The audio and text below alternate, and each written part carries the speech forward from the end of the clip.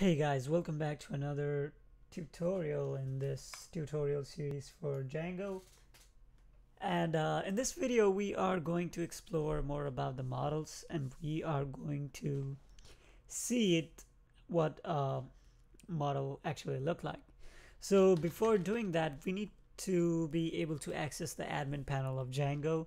To do that, we need to create a admin account. You can just do by typing python manage.py create super user, and then I'll type in admin, and the password, it says too short. Okay, it says successfully created the user.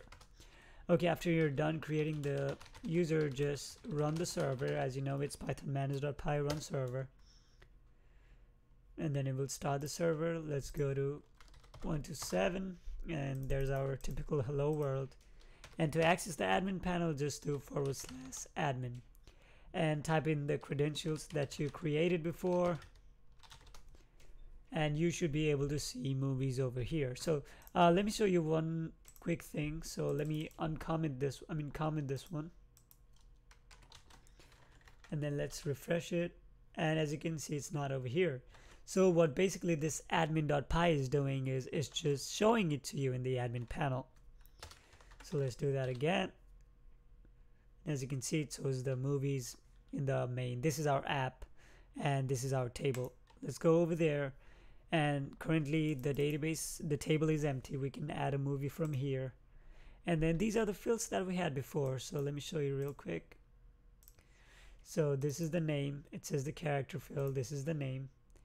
And this is the director. This is also a character field. Cast is also a character field. Description is a text field. Like I told you, it's going to have a lot of characters, so it's going to recognize as a text field. Release date, it's a date field, so it will have a date option. You can select whichever date you want. And the average rating is going to be a float field. You can just simply do it like that as well. So for right now, let's just try adding one of these fields. Let's say we'll say the Dark Knight, and the director is Christopher Nolan, and we'll say Christian Bale Bale, Michael Caine, or something like that. And it's a movie about Batman. Okay, release date, just do it today. Average rating, we'll just do 10.2 and save it. So as you can see, we have one movie in our movies table. So it will store the information, and this is the Dark Knight, the Christopher Nolan. You can delete it, you can add another one, and this is all through the admin panel. And so that was it for the admin panel for right now, and we'll explore more about it on upcoming videos. But in our next video, we are going to learn how we can actually get the information from the database in our views.py. So if you have any problems, just let me know in the comment section below. Until next time, thanks for watching.